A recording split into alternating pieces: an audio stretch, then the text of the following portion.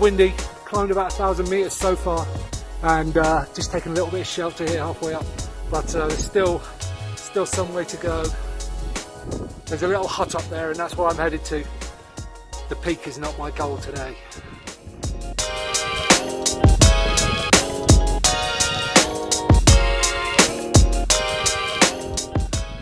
So getting close to the hut now, I thought I'd just show you a little insight how to get a lot of my photos. So I find a spot like this. Okay, good spot there. There's a hill just there. If I just go and stand on it from here, we'll make a perfect angle. Alright, so then what I do is I figure out down here where I want to be. Yeah, that's a great angle there. So that means this is the spot where I need to put my phone. Now, I'll either have a little tiny tripod that I have with me, but this is quite unstable, you know, it's not very flat here. So on this occasion, I've fashioned this small group of rocks, and then I can just balance my phone in there, take a video, run up the hill and pose, and then take a still off that. Simple.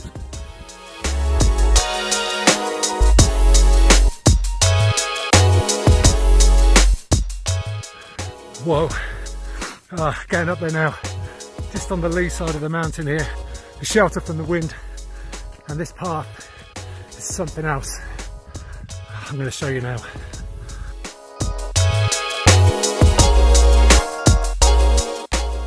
Carrying on along this ridge, and the hut I'm heading to now up there on the Hornlihutte Ridge is very clear, very clear in view now, but that ridge looks dangerous.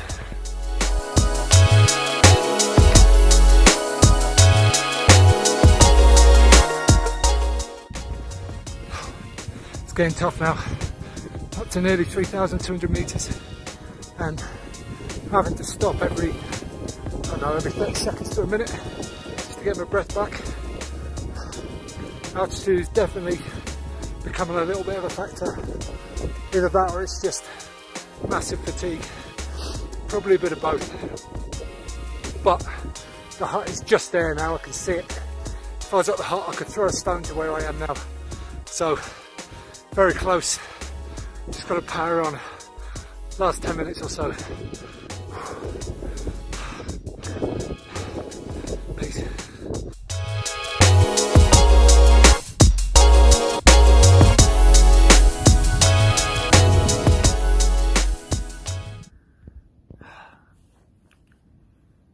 Made it. Just up here on the Hornlihutte Ridge, just above the Hornlihutte hut now. Sat down on some rocks which have just been hopefully made into the shape of a lovely seat. And it's 3,303 meters, which means I've done 1,700 meters today, all fueled on an espresso and a small Mars bar. And I'm sat at the bottom of this ridge now, looking up at the Matterhorn. And the next bit's for mountaineers. It's not for me, certainly not today. But it's definitely been worth the climb, that's for sure. But this sun is pretty intense up here, and it's quite exposed as well, so you can see I'm all wrapped up. When the wind blows, it's pretty cold, and I'm definitely going to get sunburned if I stay up here too long, so time for the down. All the way down there to Zermatt, all the way, 1,700 meters. Boom, let's do it.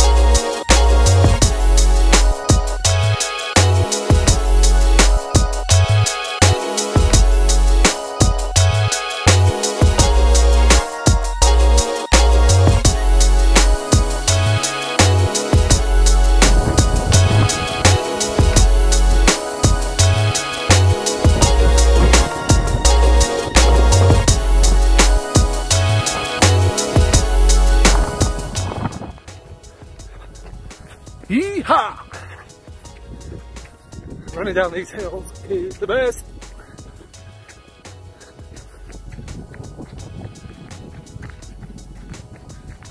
Bye Matterhorn.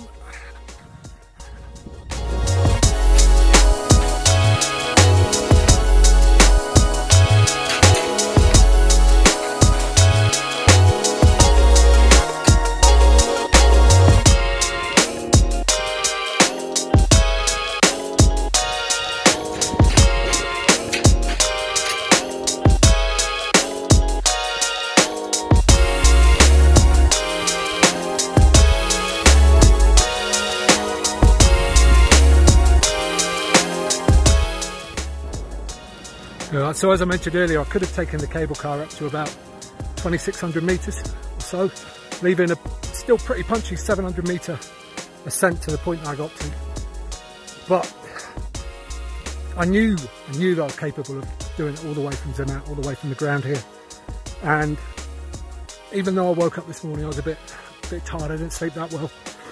I knew that when I tuck into my full enormous pizza later on and drink my first beer, they're both going to taste so much better, knowing that I didn't bulk out and take the easy option today. And that's half the reason why I do this stuff, to be honest. It's great exercise, but just the feeling of accomplishment at the end when you spent sort of 6-7 hours getting up and down a mountain, it's pretty special.